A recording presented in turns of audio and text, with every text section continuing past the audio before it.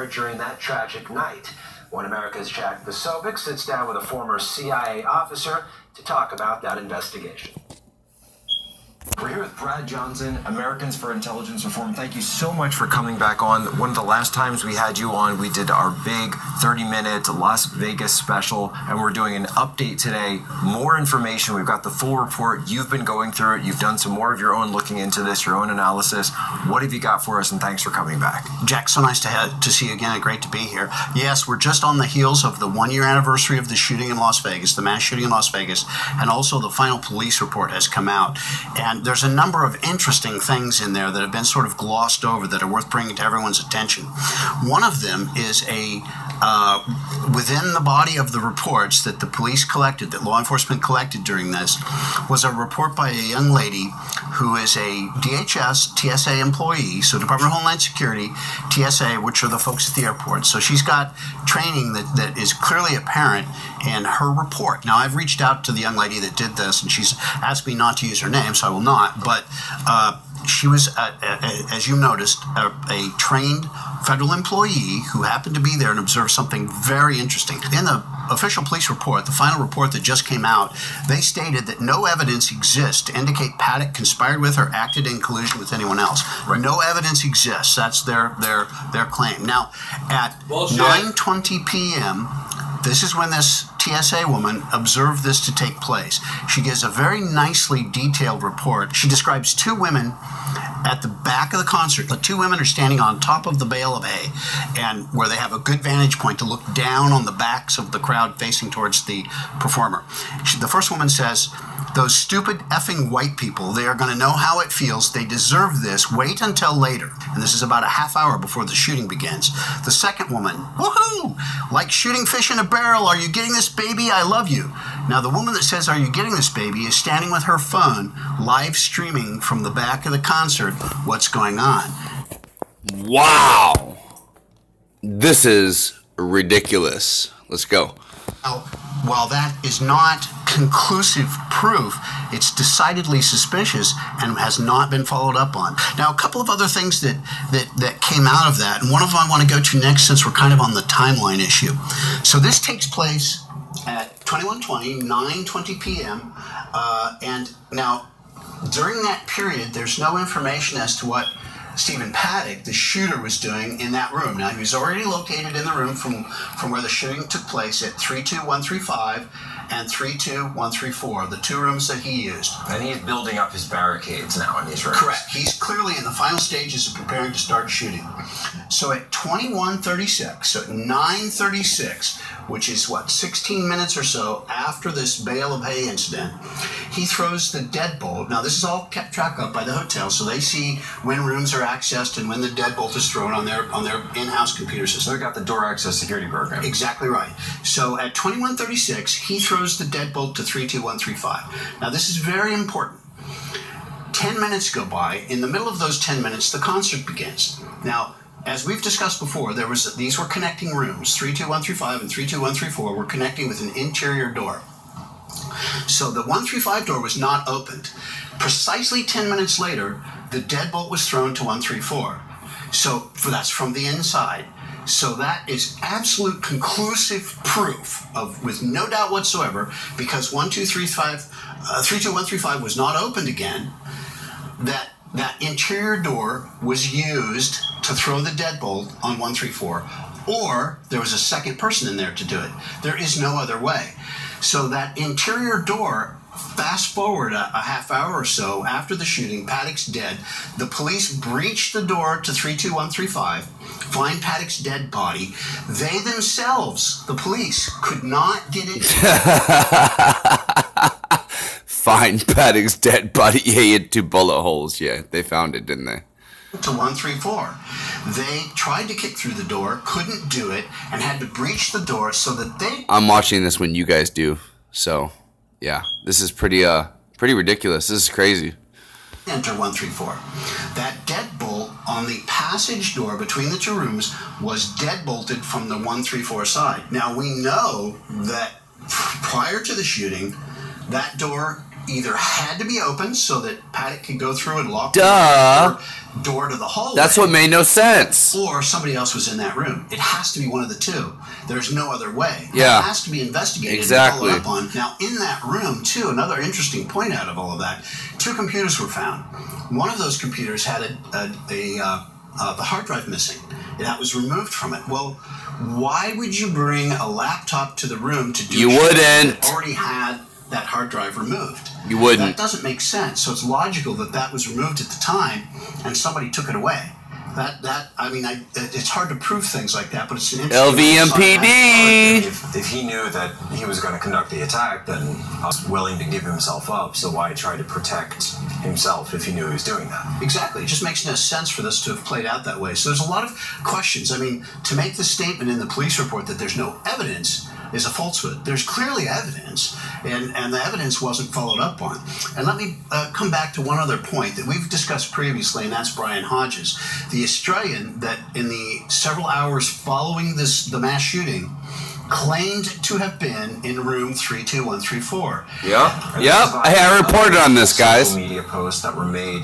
Then following up on that, because of those posts, he was interviewed numerous times on mostly Australian media, and during those interviews claimed that he was in that room. Correct. That had been his room. Radio and television interviews that he later did that were in Australia. Now, an interesting point. Did I not report on that? Out of all that, he claims to have been in room 32134. Yeah. In room 32134 were another pair of gloves found. These were initially reported in the initial police report, but were not reported on. That's been dropped out of the final police report. Now, interesting aspect. Now, Paddock himself, when his body was found, had gloves on. So what were those second pair of gloves doing? And they weren't brand new gloves unused that are like smashed down from packing. These are gloves that had hands in them and then were dropped on the bed in room 32134. So interesting, but certainly evidence of a second person being there. I don't see how you describe that as any other way than evidence. Is it conclusive? No. But you start stacking these things up, and there's a lot of questions that are not answered as to this mass shooting, with 58 dead people and over 800 wounded, according to the final police report. Still the largest mass shooting in American history. Ever. And obviously, the families of all those who lost loved ones in this want some kind of closure and want some answers, and this report isn't giving them very much. It is not giving them what they need. This closure cannot take place until all of these things you and I are talking about are exactly. Another final. I'm not done with this shit. That's kind of interesting on this is how the police source some of the information. It's come out that they cannot identify a motive, and that they don't think it's political. But it is political. That one. Paddock started buying all these guns. ISIS is political. They are terrorists. And over the 8 months or so, put all of this arsenal together, which he used during the shooting. An interesting quirk of timing that is not given any significance. And the concert itself, too, was widely regarded as a country. It was a country western concert that was widely regarded as being full of Trump supporters. Whether that's true or not doesn't matter. It was still regarded that way, and very reasonable for Paddock to have regarded it that way as well.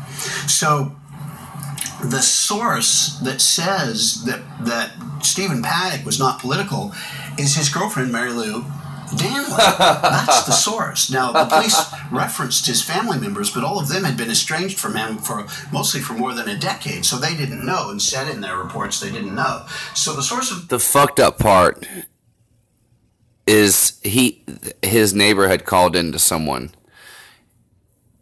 and he actually said he was a Trump supporter.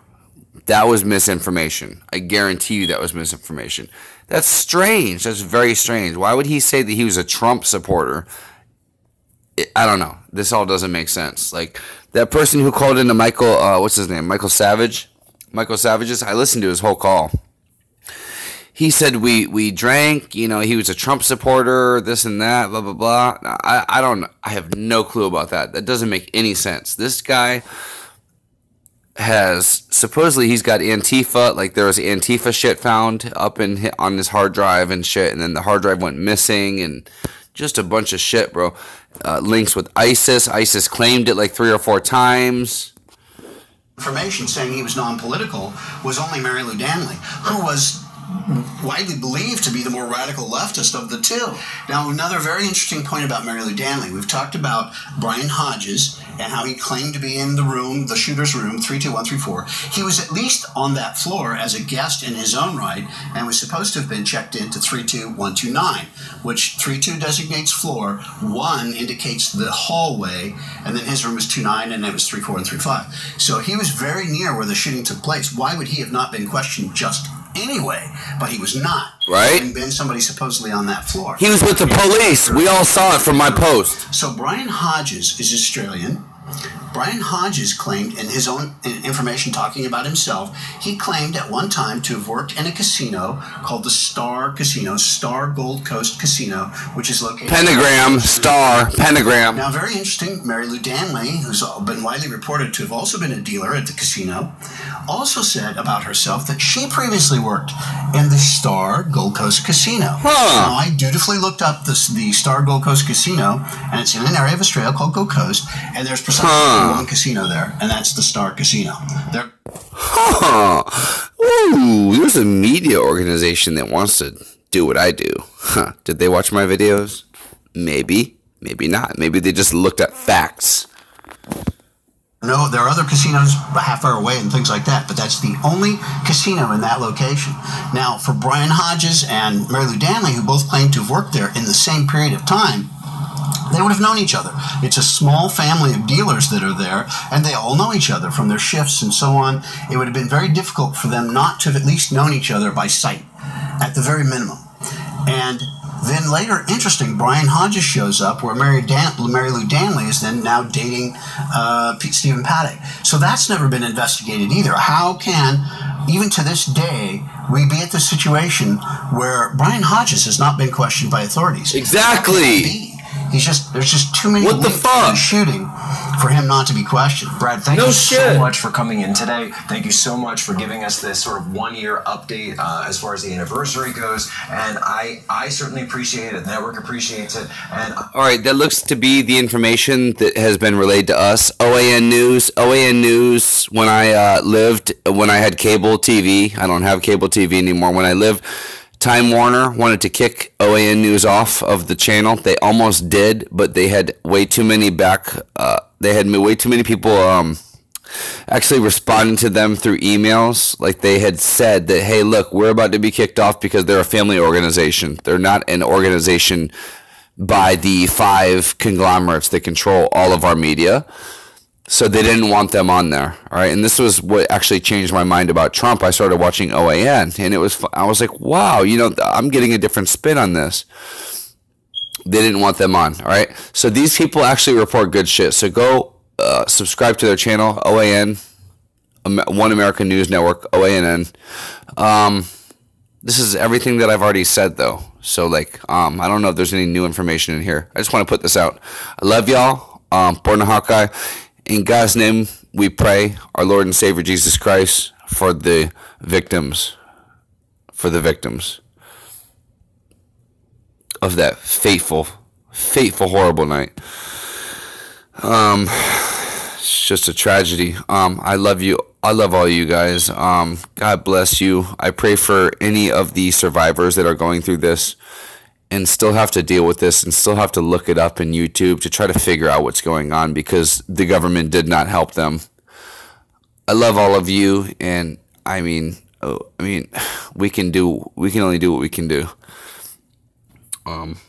We're trying. In God's name we pray, my Lord and Savior Jesus Christ. Amen. God bless every single survivor, and God bless every single death that happened that night. It's just a tragedy. Born a Hawkeye. I'm out.